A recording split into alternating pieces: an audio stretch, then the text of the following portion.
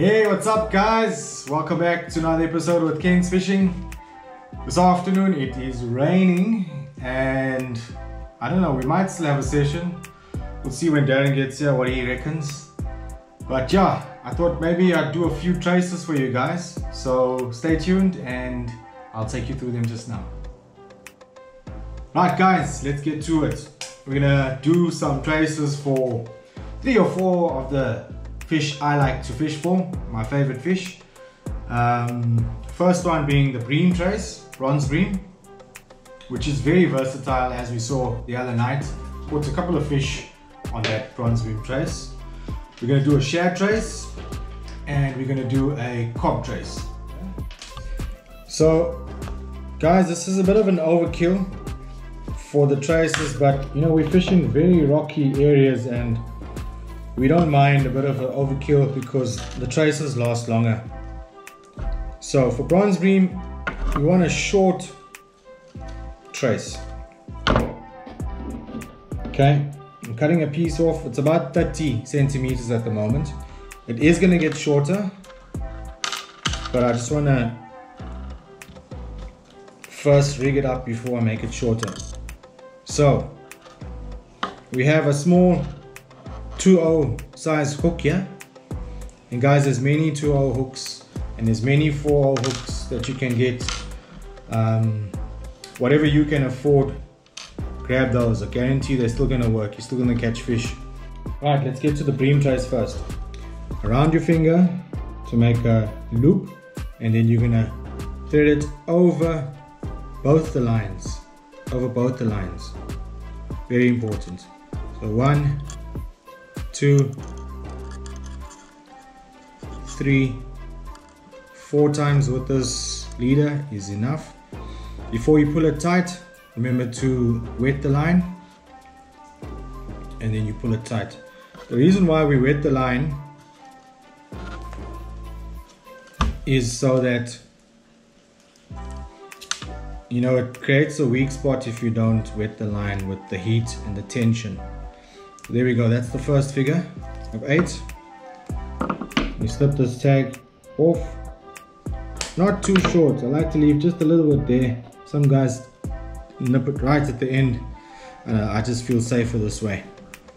Okay, then we put one of these floaters on. Like so. And then I use these power swirls, guys. I like this helicopter movement story here, and I'll show you why. So you've got a bigger ring on the top which will go to your main line, and then this spinning part of it, the helicopter one, is where we're going to tie our bream trace onto. Okay, now we're going to make this shorter. We're going to make the hook snoot shorter, a lot shorter, about 15-20 centimeters. Alright, there. So there we have your bream trace. I'm actually going to tie a sinker line on for you just to demonstrate further. So I'm using a thinner mono line. This is 20 pound. It's just old line that came off one of my reels that I didn't throw away. And just make sure that the line is not frayed, the old line that you're going to use. Here we have your bronze bream trace with the sinker. So typical situation is it hits the sea floor like that, and then this is free, guys. This is free, and you've got this fluorocarbon leader line which is nice and stiff. It's going to allow lots of movement on your bait. One last thing on the bronze bream trace, you've probably seen this in my videos. Toothpick, and we put it onto the back of the hook here. And what this does is it not only extends the hook, but it also helps keep the prawn straight.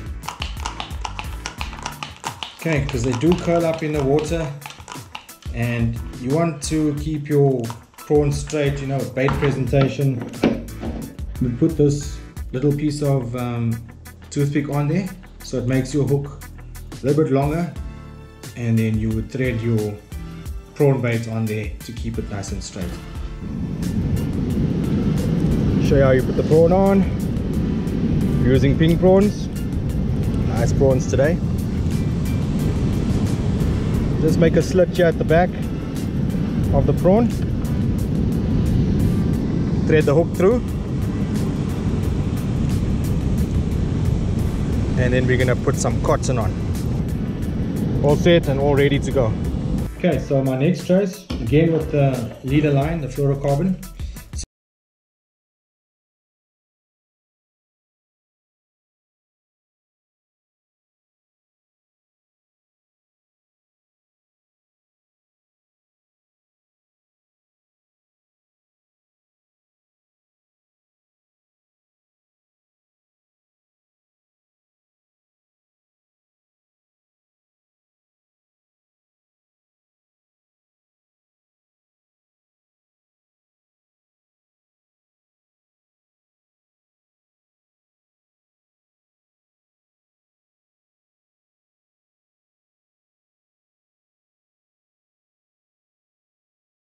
Snoot is going to be quite long.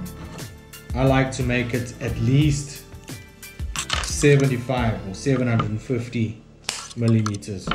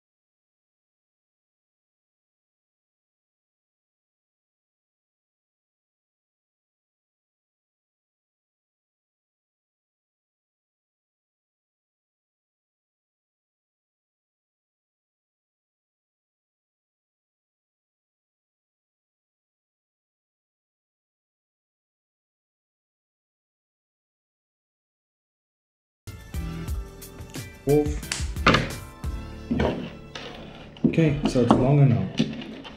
I've just demonstrated with a grapnel sinker here, just for the sake of demonstrating. I actually, in fact, cut these off if I'm not going to use it as a grapnel.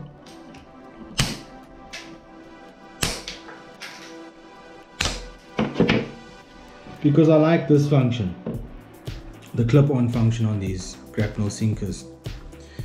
Again, you don't have to do that, guys. This is just me doing it my way. Okay, so you want to have your sinker line longer as well, because you want this to be able to release when it hits the water. I mean, when it hits the sand, the bottom of the ocean. So it hits the bottom of the ocean and then comes apart. Now, if it's too short, it's not going to do that. And if it's too short, you're not going to be able to clip your sinker onto this end of the dingle. Oh, there's it running away. Okay, and that's my cob trace. Next trace, we're going to do a rock hard trace. I'm using a number 4/0 hook again. And again, I'm going to take a piece of fluorocarbon leader here. I'm tying a figure of 8.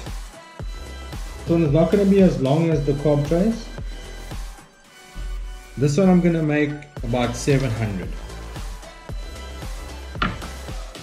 Okay guys, this is what's been working for me personally. It's not necessarily the way of making these traces. Right, so hook snoot there. That's about 700 long. I'm showing you a cost-effective way of making traces. There's no need to get new line, and just make sure the line is not damaged. Okay, Lanis. Pull it tight. Tag in. Sorry.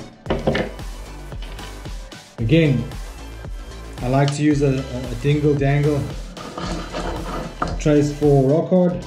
Not necessarily needed. So this one we can make the same length as the hook. Again, the same theory. You want it to be able to go through the air together when you're casting. But I'm using a dingle, so I'll make it longer and attach the dingle to the end there. Okay, so that's my rock hard trace. Cool. Right, last but definitely not the least, our shad trace. And this is one of my favorite fish to catch when they're on the bite. My dad also loves catching shad. We're gonna use a 4/0 needle point hook this time around, and we need a bit of trace wire. Reason for trace wire, as we know, they have razor sharp teeth. Shad, tailor, elf. There's lots of name for shad. We call it shad. Other places call it tailor. I know some of the guys like to call the big ones tailor or blue shad. Okay, let's get on with it. So we have a piece of trace wire, and we need a pliers for this one. You're gonna see I've had this pliers for many years. Don't mind the rust, it still works. So we thread this trace wire through the hook. Now I know the bullies, hey, I've seen them do this. They hold this with their fingers and they bind it neatly onto there. Me, I still need the pliers to hold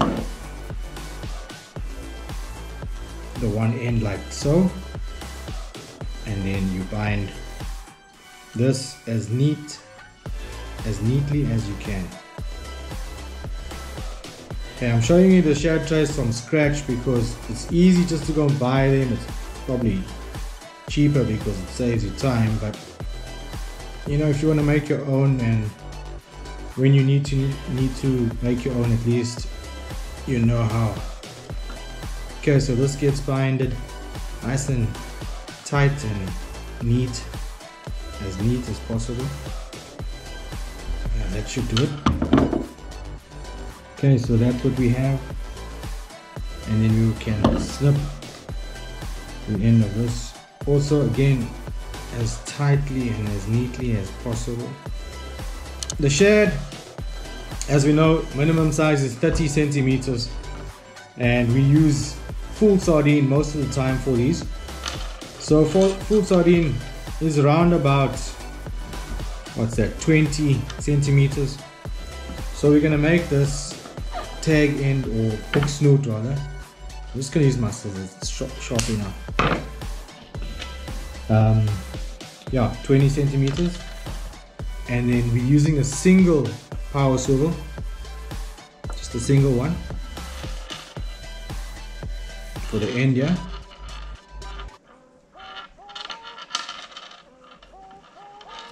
Again, I'll use my old pliers here, my Dala one that does the job. And you just wind this on as best you can and as neatly as possible. I'm just going to use my scissors here. There we go.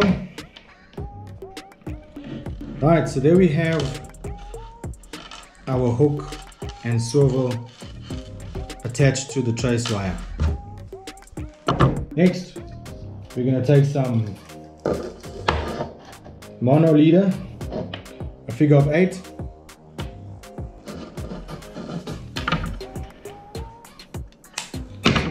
Okay, I'm going to use 20 pound for my hook snoot here. I'm going to make a figure of 8. Tag it off. Okay, some guys like to leave this pretty long. I'm going to leave mine at about 700 millimeters. You want to take a float cork. Okay, sometimes these holes are free, sometimes you just need to help them along. I'm going to use a toothpick here, end, thread it through. Make sure that it's free for the line to go through. Easy as that. Alright, and then we're going to attach a 3-way swivel. Again, a power swivel, not to the helicopter section, but straight to the one opposite the main line ring. Okay, and then the last would be your sinker line.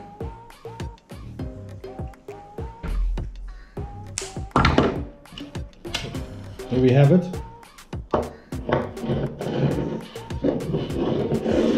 Here's your shag trace. And there's our 4 traces that we made this afternoon. The cob trace, I don't think I mentioned, guys, you don't have to do this to your grapnels, please.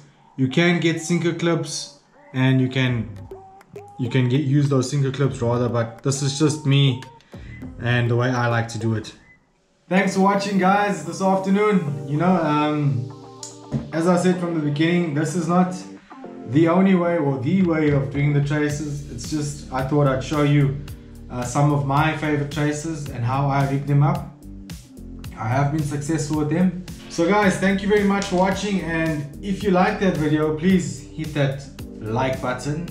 If you haven't subscribed yet, Lani's subscribe, man, it helps. We're almost at 1,000 subs. Let's get to that number so I can continue bringing you great content. Nah, kidding. But yeah, no, subscribe please. I'll still bring you excellent content either way, as best I can in any case. We might still go for a throw this afternoon, so maybe I'll see you in the water just now. But thanks again for watching, guys, and please subscribe. We'll catch you on the next one.